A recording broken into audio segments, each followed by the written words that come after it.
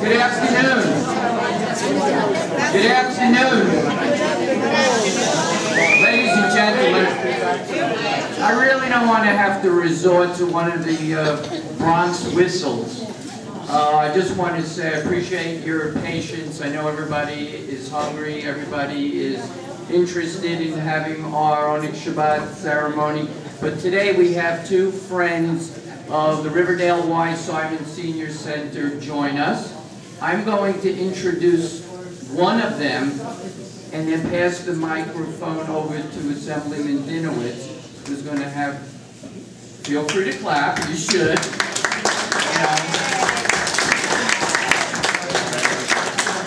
Who is going to introduce a second friend of the Riverdale Y. And just so you know, both members have received invitations to join us for Passover. So hopefully they will also come back. Though they may be in Albany fighting on issues that are very important for us in the budget process. So without further ado, Assemblyman Jeffrey Dinowitz, and thank you. Actually, we're almost certainly going to be in Albany on April 1st because we're scheduled to be in Albany and we're working on the budget. I'm only going to talk for a second because I want to introduce my colleague.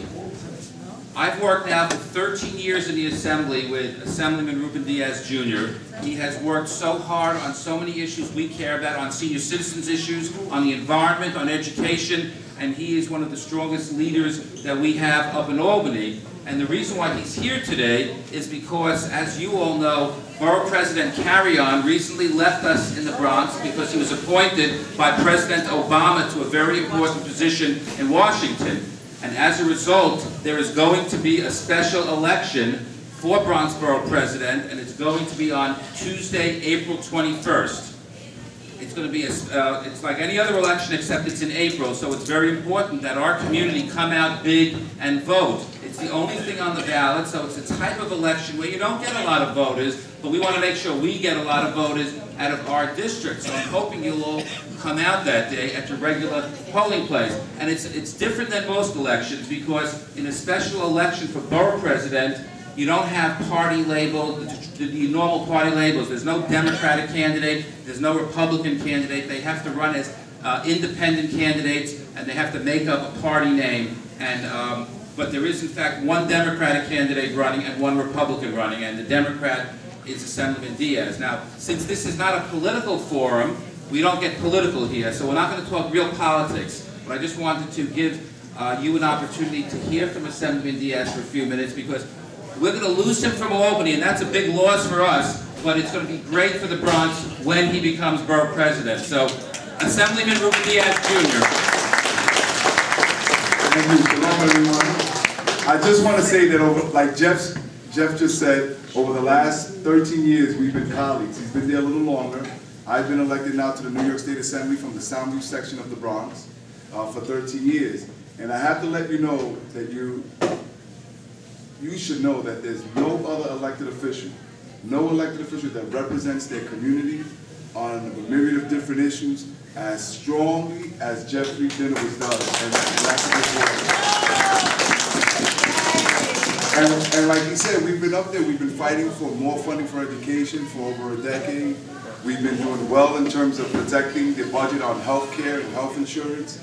If you, at some point, I want to come back and I'm going to let you know a little bit of my background and how me and my family have been involved in senior citizen issues since the 1970s, providing services, transportation services, home care services to seniors.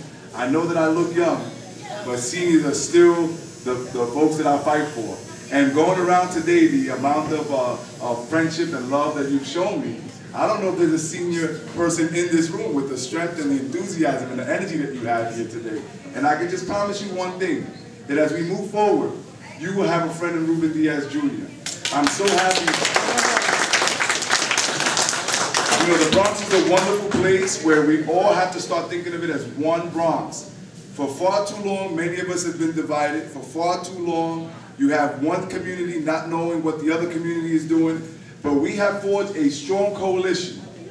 And part of that coalition is Jeffrey Dinowitz, myself, and others, where when we go now to Albany, when we go to Washington and to City Hall, and we speak to them about funding, that we're going to let them know that the Bronx needs to be respected, that Riverdale needs to be respected, that we need all the resources possible.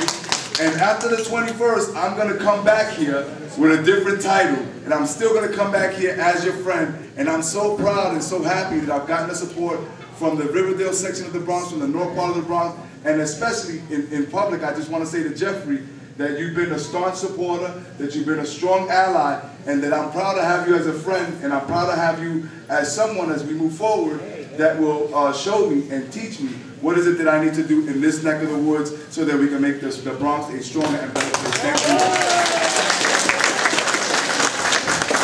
Remember, April 21st. April 21st. Okay? Okay.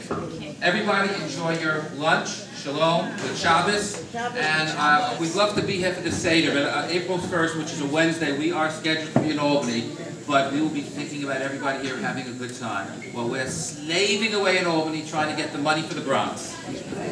Okay?